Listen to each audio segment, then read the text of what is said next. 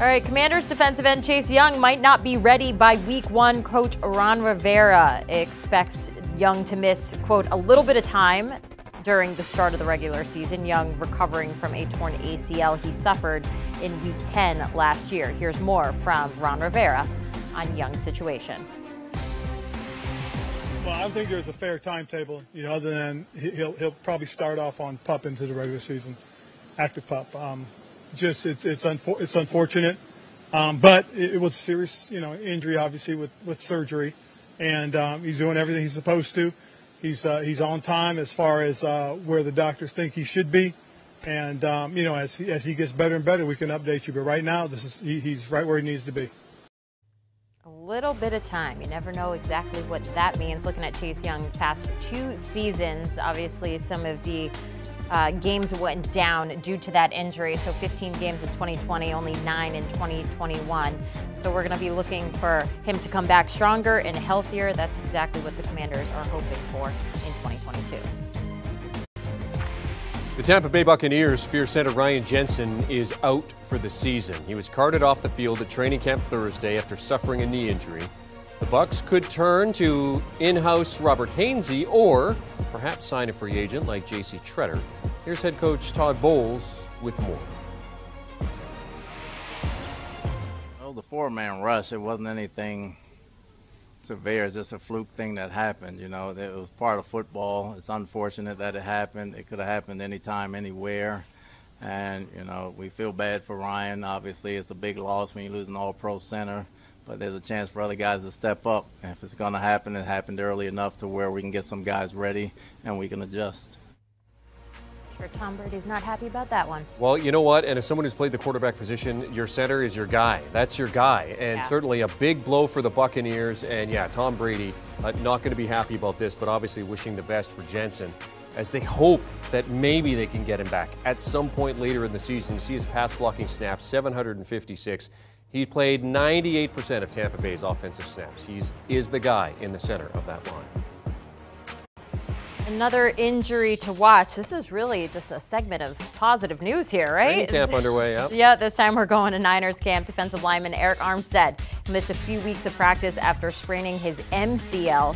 The injury is not considered to be serious, which is obviously a good sign. We'll just have to wait and see. Looking at the players with the most sacks on the Niners since 2019, you see Armstead second on that list with 19.5 sacks, only to be second to Nick Bosa, who had 24.5. Houston's number 3 overall pick, Derek Stingley Jr., hasn't practiced or participated in OTAs yet. The former LSU man played just 3 games last year after suffering a Liz Frank injury in his left foot. But Houston head coach Lovie Smith said he expects his rookie cornerback to be ready for week 1. We're day 4, training camp. We got plenty of time.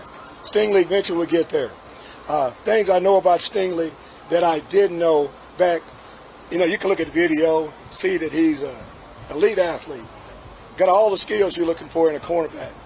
But his intellect, his brain, he gets it just like that. Love where he is.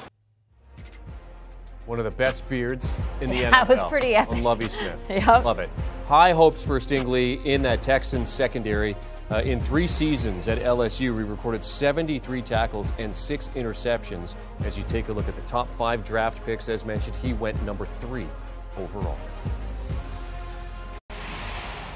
Time now for your Liquid IV Hydration Multiplier. Fuel your play. Now, Friday's Hydration Multiplier comes from Detroit running back DeAndre Swift. Swift going into his 3rd season with the Lions and has rushed for over 1,100 yards in 8 games started. He's appeared in 13 games total in each of his first 2 seasons, and last year he saw a significant uptick in his usage in the passing game. We'll discuss that in a second, but first, here's his head coach Dan Campbell discussing his value to this offense.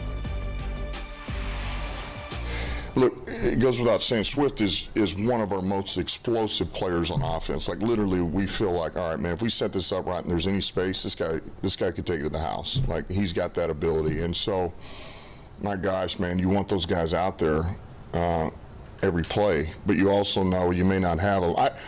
I think a little bit what you're asking goes into what Eric just asked. And I would like to see if, man, can we get him out of camp, get his legs under him, get him in really good shape, like I said, get the intensity, get the volume under him, and then let's see where he looks like. Because look, this time last year we went and he, you know, we had to pull back, man. He missed, shoot, man, week and a half, 2 weeks of camp for the most part. And so we really never got to put a load on him and get him prepared for a season. We have him ready for San Fran, and I mean, he takes, you know, and he takes quite a bit of reps. We didn't want to do that, but yet it just kind of happened that way. I mean, we throw him the screen, he takes it to the house, you know, you're trying to win a game, and so that may have started that whole, you know, he didn't get the load in camp, and then here you go, first game out of the box, he's got quite a load on him, and then it just starts to stack over time. We don't make it through a season, you know, halfway through the season, 10 games in or whatever that is, it starts to, and so I kind of think of it as, well, maybe that mess started in camp, and so let's see what we can do with him. Camp is always one of those situations where you find out just how good your off-season program is. Talking about injuries in the early weeks as players get into the intensity of camp. You see Lions in terms of their NFL rushing ranks last season, weeks 1 to 11. I mean, they're in the top 10, but then 12 to 18 falling into the bottom half of the league. In terms of DeAndre Swift, PPR, we mentioned his usage in the passing game.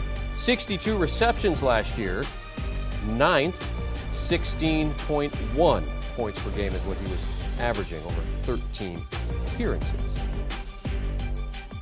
Running back rankings going into this season, CBS Sports consensus fantasy rankings, and you see DeAndre Swift sitting there inside the top 10. You heard Dan Campbell mention it. If they can get his legs under him, get him going early, you can expect that Detroit Lions rushing offense to be within the top 10 to start the season. And that is your Liquid IV Hydration Multiplier.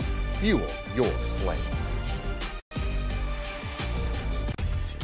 Well, Kenneth Gainwell had 6 touchdowns and 101 touches last season as a rookie. Today in Eagles training camp, he got reps with the first-team offense. Gainwell was the first-team running back. In addition to using him as a runner, the Eagles had Gainwell split out wide at times. Miles Sanders was taking carries with the second team. Certainly an exciting player to watch, but what exactly does this mean for the Eagles and your fantasy projections? Well, you see the numbers there. You also have to remember, in 2019, Gainwell had 16 touchdowns on 282 touches for Memphis. He opted out in 2020. I know college and the pros, very different things, but pretty impressive numbers. And Sanders, you got to wonder how he felt about taking those second-team reps today. Well, people are already getting set for fantasy football, and that means that you got DFS plays to consider. DraftKings releasing Week 1 prices for daily fantasy. Here are the highest priced flexed plays for Week 1. And Jonathan Taylor topping that list at 9.1 thousand. Then you have Derrick Henry, Christian McCaffrey. I mean, it's a who's who of running backs in the top 4. Devontae Adams, of course, expecting big things out of him with the Raiders this coming season. Deebo Samuel, another guy, centerpiece of an offense just across the bay in San Francisco, are rounding out the top 10. Do you want a sports network that delivers everything that matters about the game? The highlights, the picks, the instant analysis, no yelling, no fake debates, no politics. Hit the subscribe button and never miss a moment.